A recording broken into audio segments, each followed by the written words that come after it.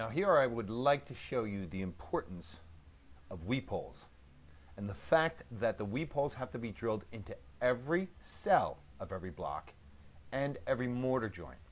As you can see, as I drill each cell, the water comes out. But the water also comes out of the mortar joints where the two blocks come together.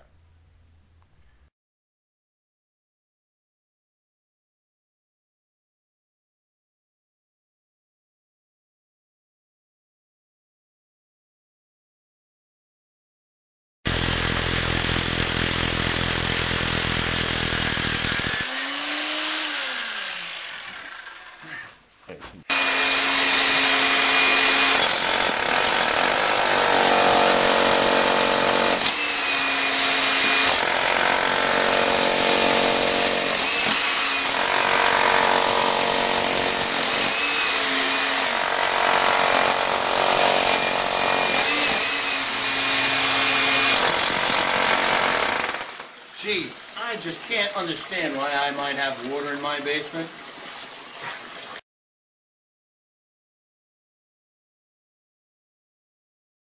No, there's no weep holes, as you can see. No weep holes where I just took the system apart. No weep holes and mold. This is all mold. You can see that the mortar joints in the block have not been drilled out. And it's imperative that whenever you're drilling out weep holes, you get to the mortar joint. There's no weep hole in this mortar joint. They did not drill out every cell of every block, nor did they drill out the mortar joint.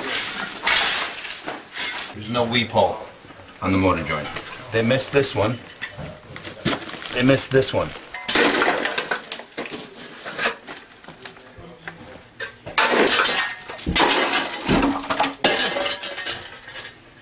Box system.